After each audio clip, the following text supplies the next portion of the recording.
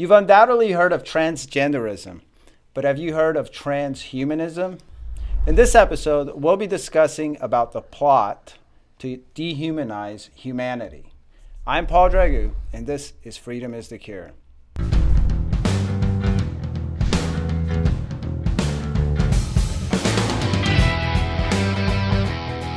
So Alex Newman is a longtime award-winning investigative reporter and a senior editor at The New American. He recently finished a reporting series on transhumanism, a critical, unreported topic we should all know about and be concerned.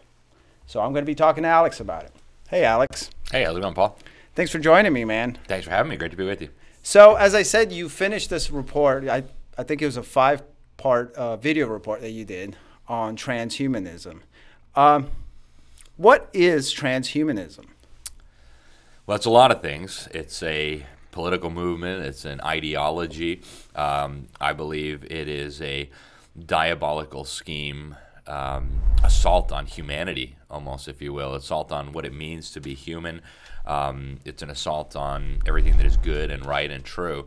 And it's being perpetrated on humanity, this massive fraud, by some of the most powerful people on planet Earth. And right now it hasn't really been talked about much publicly, but that's going to change in the years ahead. You'll start hearing much more. You may not hear the term transhumanism, but you'll see the things that we're going to be talking about today popping up all over. You'll see the promotion of this in the entertainment system. You'll see your children being acclimated to accept it in public schools. And it's an absolutely critical topic, Paul. It may be, one of those issues to end all issues. Wow.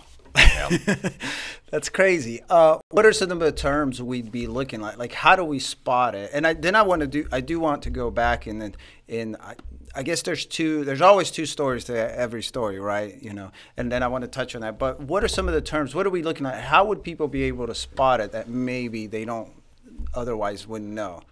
Well, there's a lot of sneaky terminology going around. One of the terms that we hear frequently is human augmentation.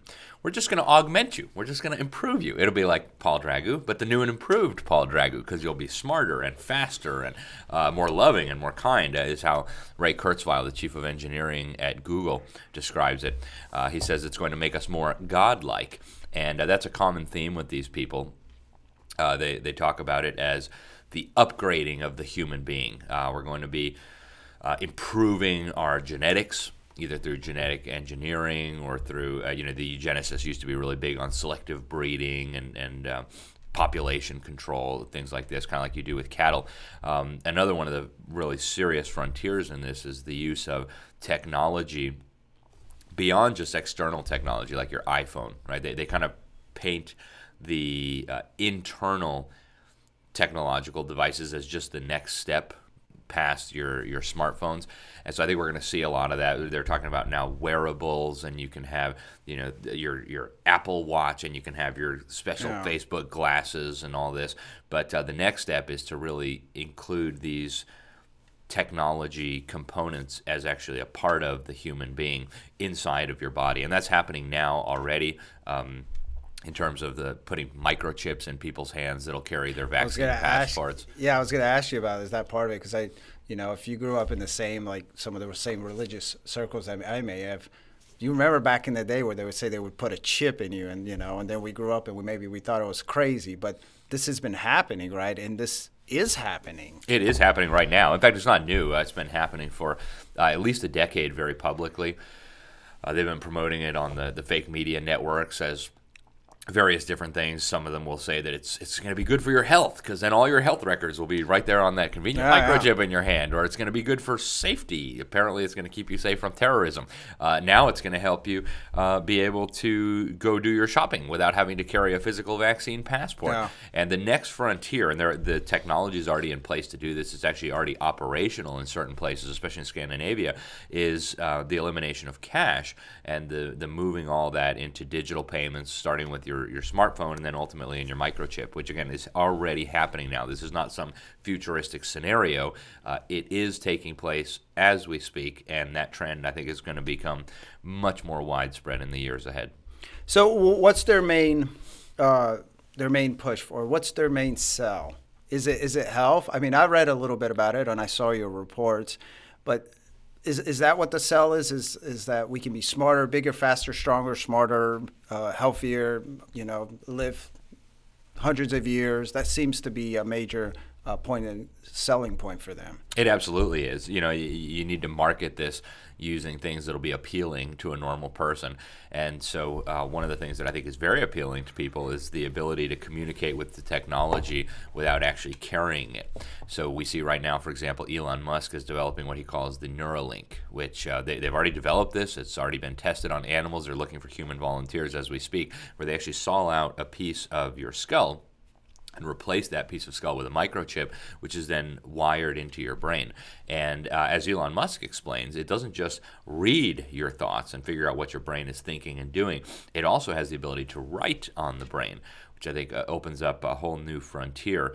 And again, this technology is what exists publicly now. It would be incredibly naive for us to assume that the most advanced technology is what's now being shown to the public. That's ludicrous. We know that DARPA and the Communist Chinese have been working on these sorts of technologies for many, many years. I'm sure they're far more advanced than anything that's being shown to us publicly now.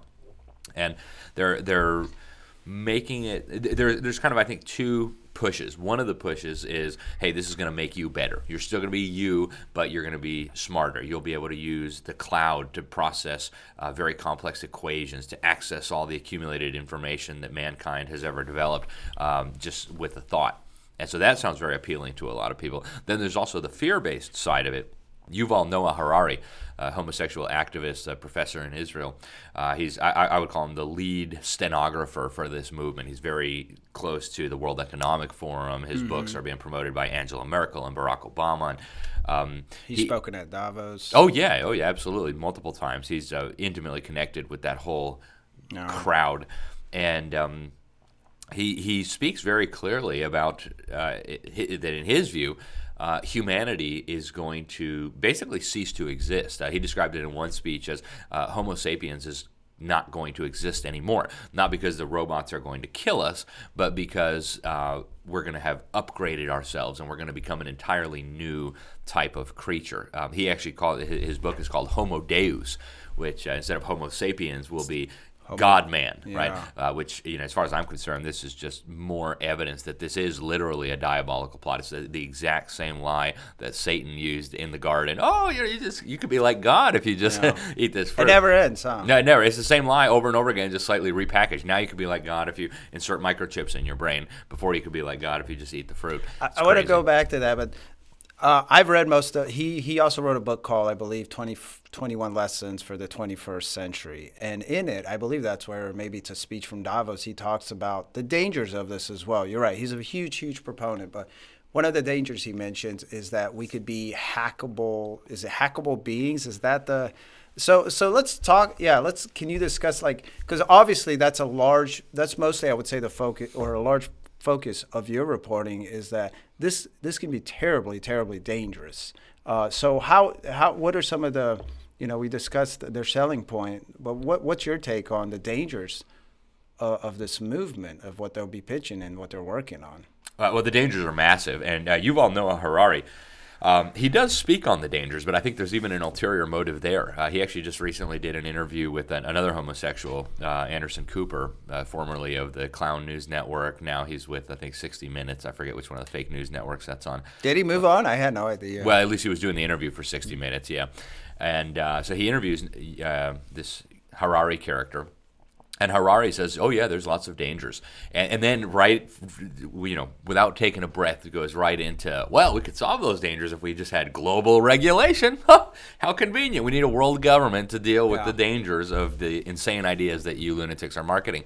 And so we very often see that with globalists, right? They create this massive danger, this massive threat, and then they terrorize us with it and say, oh, but we could always solve that if you just let us have a world government, if you just give up some more of your freedom, right? Then we could deal with this threat that we created. And that's the same case with this. You actually see that clearly, even in the beginning of the marketing of this. The head of the World Economic Forum, Klaus Schwab, I call him Dr. Evil. Before he was promoting this publicly, he was promoting the idea of the Fourth Industrial Revolution, which is kind of their transhumanist agenda, marketing slogan in an article for the Council on Foreign Relations publication, Foreign Affairs. And I think viewers of this program are very familiar with the CFR. And he frames it as, well, we have a choice, right? The transhumanism is inevitable, but now we have a choice. We can either allow this technology to turn us into soulless robots, right? Which, okay, that sounds like fun. Kind of like you could be like Klaus Schwab or what's the little fascist who runs Facebook, Mark Zuckerberg. He looks like a robot. He does. Gee whiz. Could be a soulless robot, or he Makes you says, wonder. yeah, right. We could use this technology. He says we will be forced to come up with a new ethical and moral paradigm. So we got to ditch all that old-fashioned morality, all 10 commandments and stuff. That's all in the past. So those are the choices, right? You either come up with this whole new ethical, moral system of values, or you become a soulless robot. It's like, oh, that sounds like a nice choice, right? Could there be a third choice? Like maybe we're not going to participate in your insane transhumanist agenda. I think that would be the ideal choice. But there are clearly dangers, and I think one of the big dangers is just the stripping of our humanity.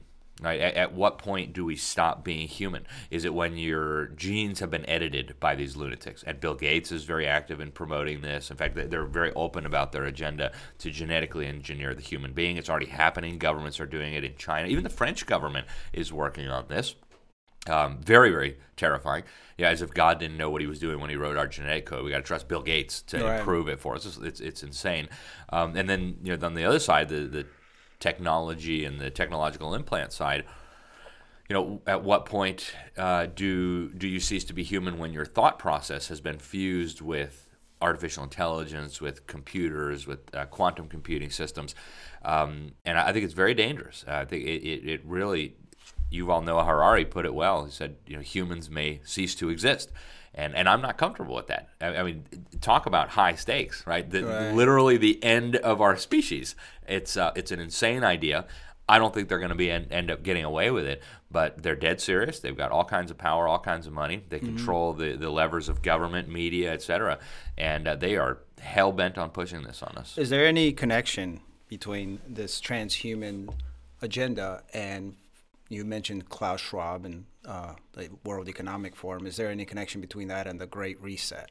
Absolutely. In fact, Klaus Schwab himself says that the Fourth Industrial Revolution is a critical component of the Great Reset. And if you look at what he means by Fourth Industrial Revolution, he's frankly been pretty transparent. He figures that most of the proletariat, if you will not be reading his books, will not be listening to his lame speeches at the World Economic Forum. And I think he's probably correct in that assumption. But he describes it as the fusion of our physical and our biological and our digital identities. Talking about literally, I mean, that's a perfect way to encapsulate what transhumanism is. It's the fusion of our biological selves with the digital world.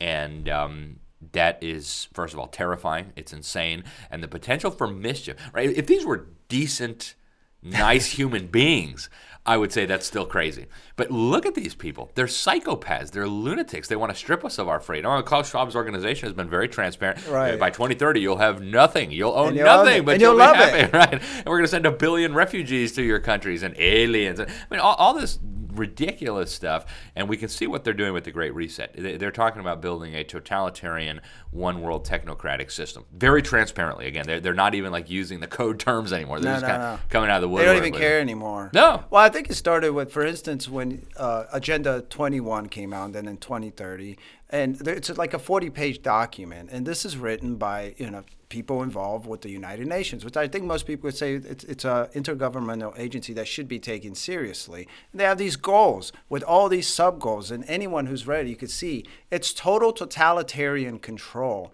The people who are working with these powerful agencies and pushing these make no secret that the answer, or their answer, is totalitarian one world control. It's not. It's insane. And it's like you've been reporting on it, but it's not in major media. It's not taken very seriously. I mean, I did manage to find a report in Forbes on transhumanism, and it went through several points and whatnot. But you had mentioned Klaus Schwab.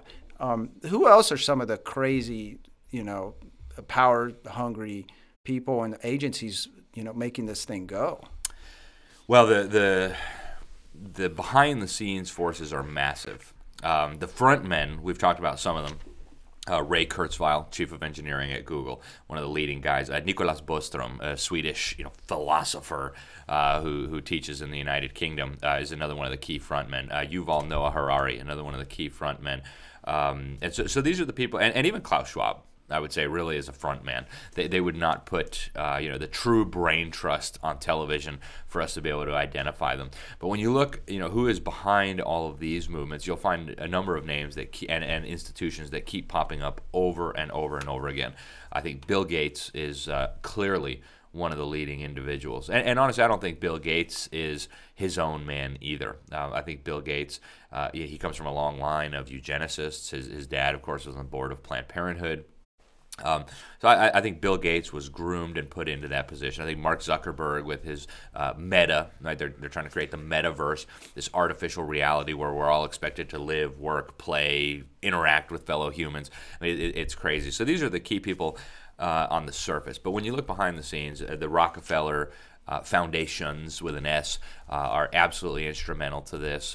Governments are critical, the United Nations, and a lot of the money is coming from these shadowy, subversive foundations to promote this, and they've got, unfortunately, a lot of business power behind them as well. I mean, Google is one of the most powerful companies in the world, if not the most powerful company in the world, and they are at the forefront of this. And just behind the big tech company facade, there are other actors too, and they don't get mentioned enough. One of the obvious ones is In-Q-Tel. Right, many of these big tech companies were stood up by the intelligence community through In-Q-Tel, which is officially the investment arm of the American intelligence community. People don't see that relationship, but it's there. A lot of them got their initial funding through In-Q-Tel or through key people involved with In-Q-Tel, board members, things like that. People like Michael Crow at Arizona State University have been absolutely critical to all this. And yet you very rarely see them in public. You very rarely hear them in public. You get the front men. And I think ultimately when we talk about who's behind this, yeah, you have the deep state. You've got the deep state behind the deep state. I mean, the CFR, Bilderberg, all these weirdo secret societies like the Bohemian Grove and the Skull and Bones. But then ultimately, even behind that, I think the answer is real simple. It's diabolical. It's satanic. Well, yeah, you had mentioned earlier about the chip in the brain, in the pig's brain and whatnot. And I'd read something to the effect, something like that. And I don't know if it's similar. Is where I don't know if it was Elon Musk or whoever, they were figuring out they were using animals to map out the brain, and then you mentioned that upload to the cloud.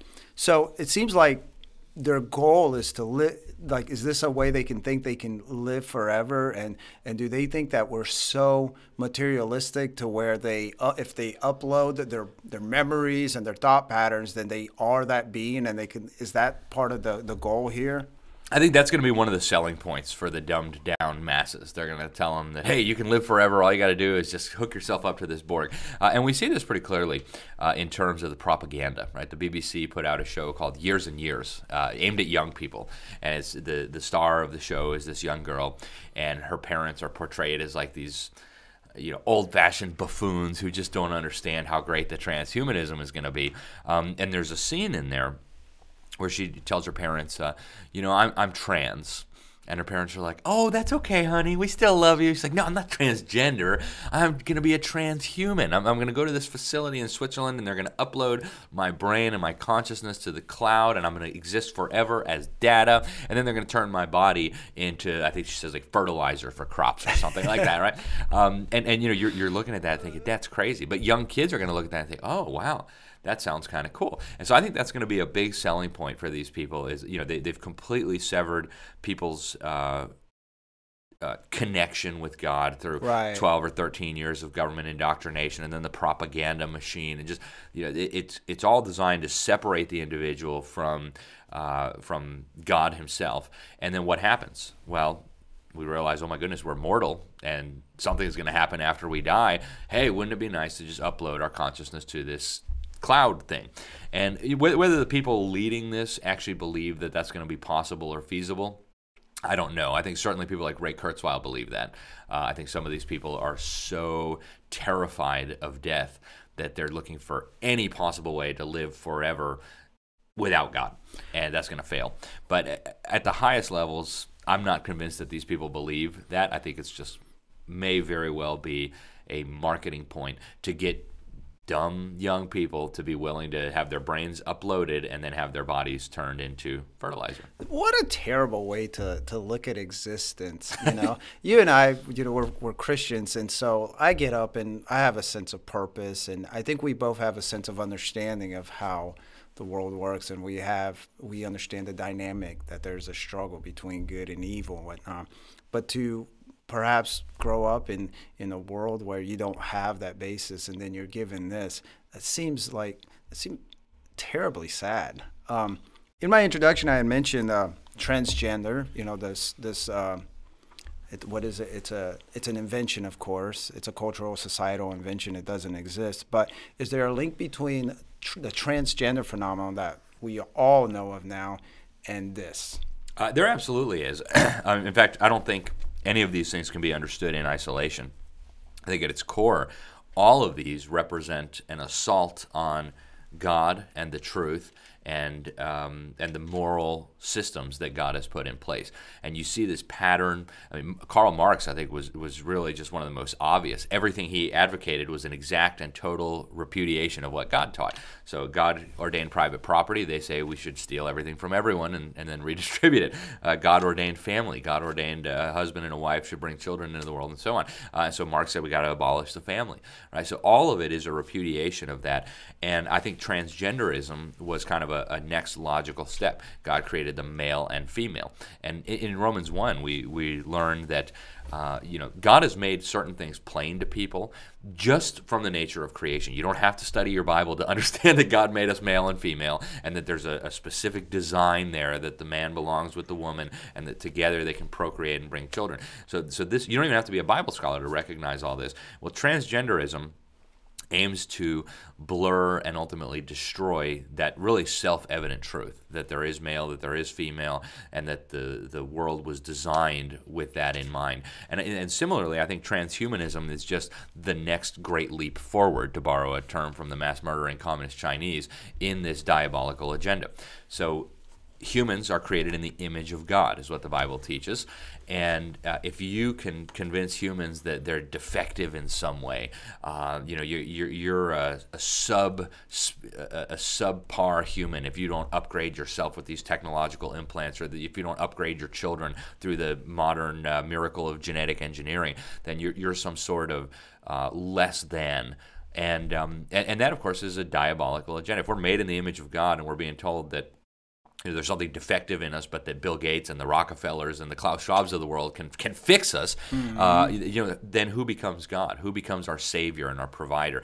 I think it has to be understood in that diabolical sense. And then from that will flow all of these evils. The fruit of that, just like the fruit of transgenderism, is broken hearts, broken minds, broken bodies, chaos, confusion, destruction. Yeah. Transhumanism will be the same thing. Wow. Is that why we have seen such, it seems like it's been really ramped up, I think a lot of people are looking around and they're like, what the heck? Where did this come from? I mean, just in the last 2 years, anyone who dares to say, well, that doesn't make any sense, science, biology makes it plain. And there seems to be so much power behind this. Oh, no, you can't say that. The craziest thing to me is that perhaps behavioral therapists or the psychological field, and of course doctors and all, that they're not coming up and saying, no, this is obviously crazy. Science had made this clear like long ago.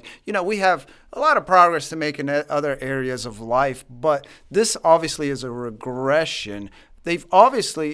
Has there been some money and force put into the transgender facade to push us, to get us ready for, and I guess we're not ready for transhumanism because nobody's talking about, everyone's talking about transgenderism. Yeah, they're using a process that's been tried and tested and proven successful many times over recent generations. And this was very well calculated. This was very well orchestrated. And doctors almost to a man, to a woman, recognize that this is absurd, right? They recognize that you can't actually be a woman trapped in a man's body, right? I mean, anybody, a child, a kindergarten child could understand that if they weren't being relentlessly brainwashed in a government brainwash camp masquerading as a school. It's self-evident. It's so obvious. And yet they have terrorized and terrified these doctors to the point where many of them are scared to speak out because they know they're going to be called nasty names by the fake media. They know that they may even be investigated, right? We see this with the COVID thing. You have thousands of doctors who understand that this is total madness, but they're worried because they've seen what's happened to other doctors who've spoken out. They've lost their licenses. They've been investigated. The one doctor in Maine was subjected to a mandatory psychiatric evaluation. So because this is the same way they keep people in line in every field. The teachers, the university professors, the journalists, right? It's a combination of carrots and sticks.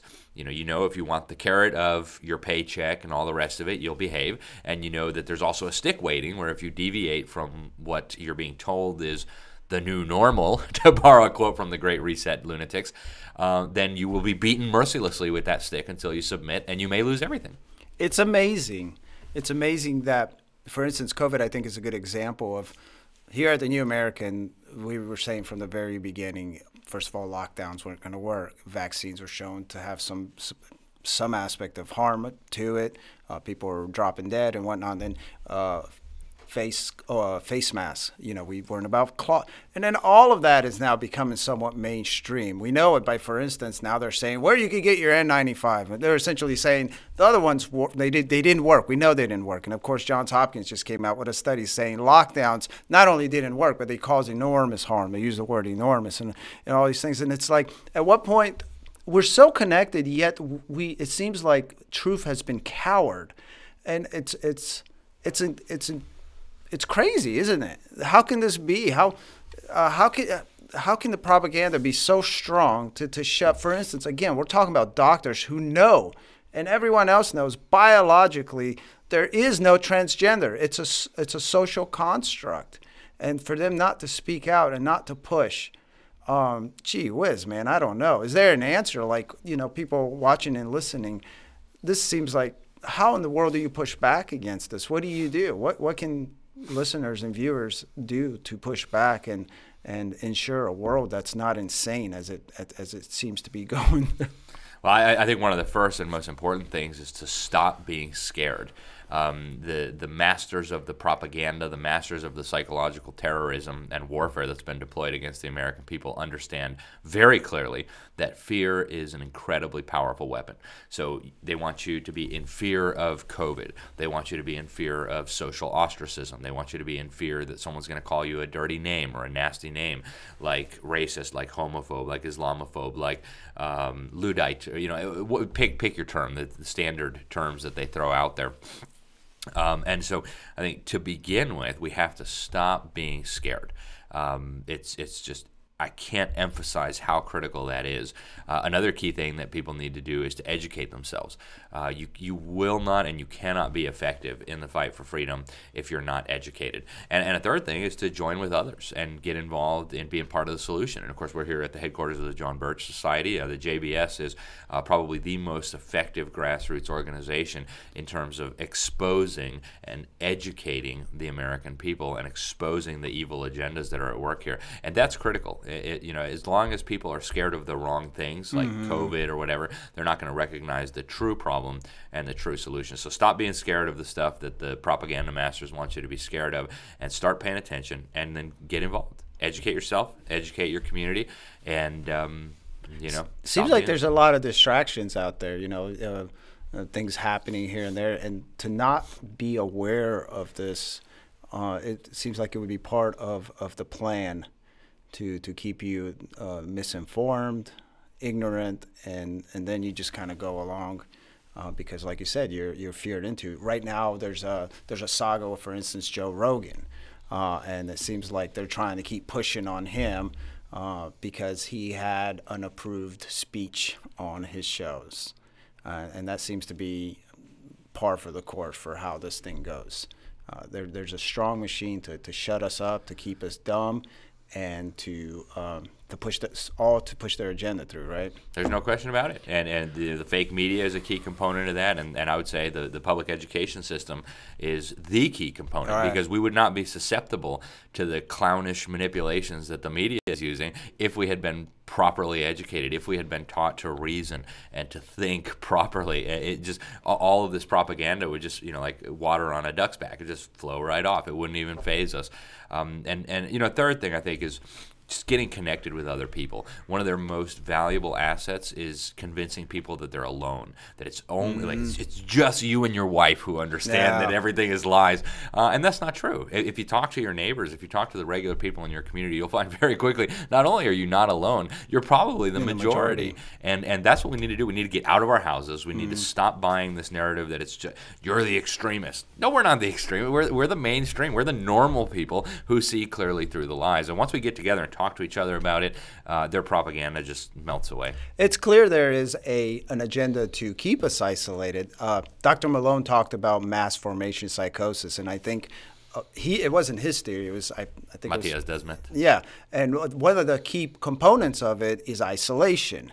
And now you go on Facebook, and are you seeing all the? Well, have you been kicked off completely, man? I did get kicked off, and then the little fascist brought me back without explaining why. So, but have you noticed all the VR, the Meta ads? Yep.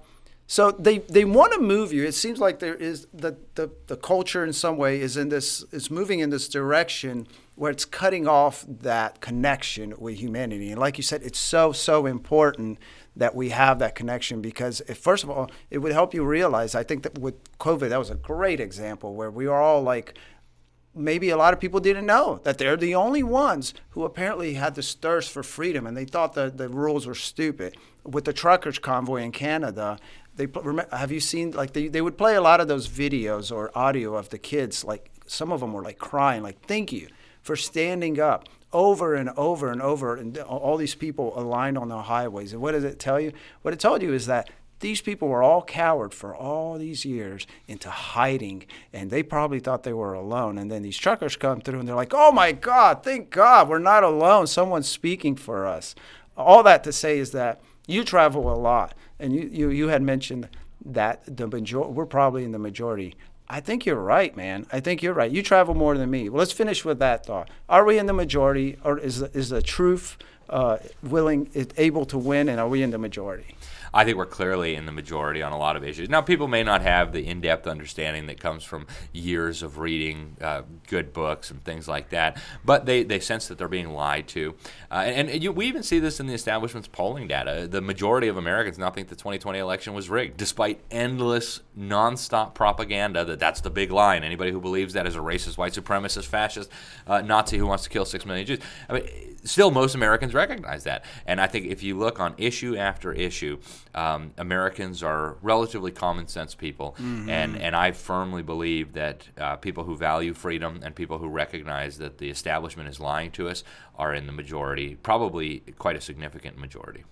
Alex, thank you so much, man. Thank you for coming on and discussing this vital topic. Thanks for having me, Paul. Great to be with you. Well, folks, isn't that something? Like Alex said, the truth is so important. So however you feel about this crazy plot, one way that you can never go wrong is by getting in the know and getting involved. So if you haven't already done so, subscribe to The New American at thenewamerican.com. You can find lots of Alex's videos there. He has done some great reporting on this, and you can learn about other crazy agendas and things that you're not supposed to know about. And then get involved one way or another. We suggest that the best way to do that is with the John Birch Society. You can learn more about what we do and how to get plugged in at jbs.org. And remember, whatever ails society, freedom is the cure.